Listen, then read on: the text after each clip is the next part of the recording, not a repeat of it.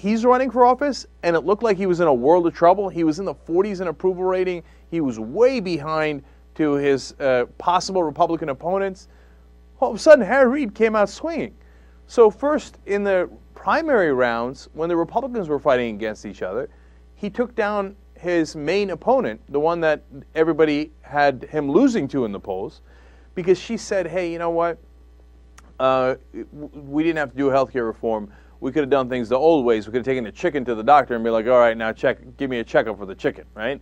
Now, that was an absurd thing to say, but a politician who doesn't have the right instincts wouldn't have pounced like Harry Reid did.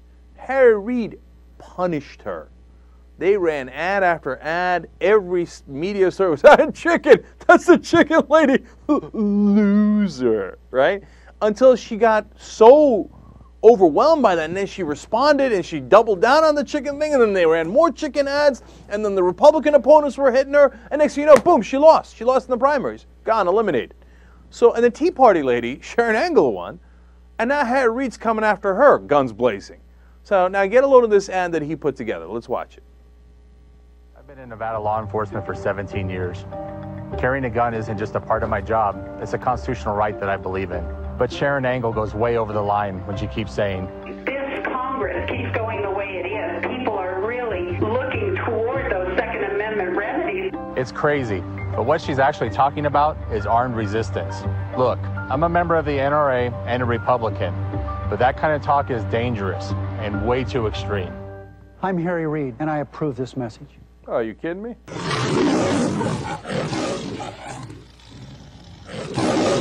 I love the second part of that. When you think the lion's going away, no, he's going to come back and hit you again. Harry's messing her up, man. Okay?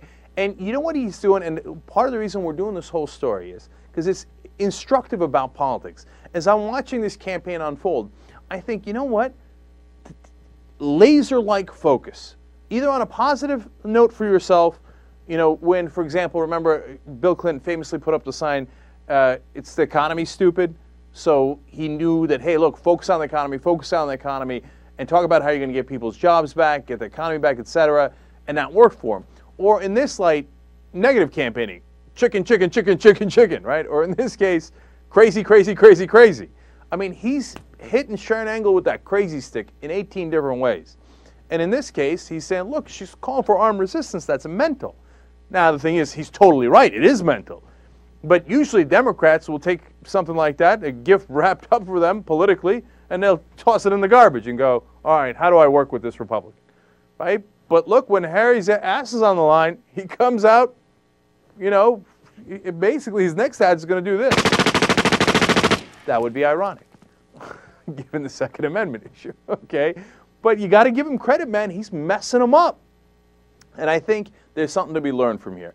Look, the rest of the Democrats should, on two grounds, the rest of the Democrats in their elections should look at this example and go, all right, how can I pull, I can't believe I'm about to say this, how can I pull a Harry Reid and focus on one issue or one thing that they said wrong? Republicans do this all the time, and just hammer them with it until they're, you know, pulverized politically. And then number two, hey, why don't we try that on policy grounds? When you have a debate with the Republicans on whatever it is, financial reform, healthcare, whatever it is, right? Just take it, like, for example, I know I keep coming back to it just because it's so symbolic and representative. On the public option, you got the polls that are massively on your side. You got about a dozen polls where where a great majority of the country is saying they want the public option. Why don't you take that and beat the Republicans up with it? Social Security. They're coming after Social Security. They're saying we should cut benefits or raise the retirement age. Why don't you take that and beat them silly with it? I mean, come on. Supposed to do? You take them out of the office and hit them with a stick a couple times. They will do. They will do. You see how it works for you in your local campaign. So why don't we do that on the policy level, on the national level? And of course, that gets back to my old complaint, which is sometimes I'm not sure they want to do it. You know, that's my issue with the Democrats.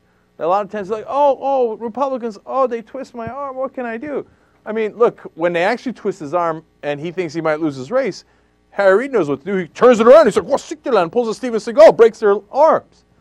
So, all right. I mean, he looks to be in great shape now in Nevada. And I'm blown away by that, man.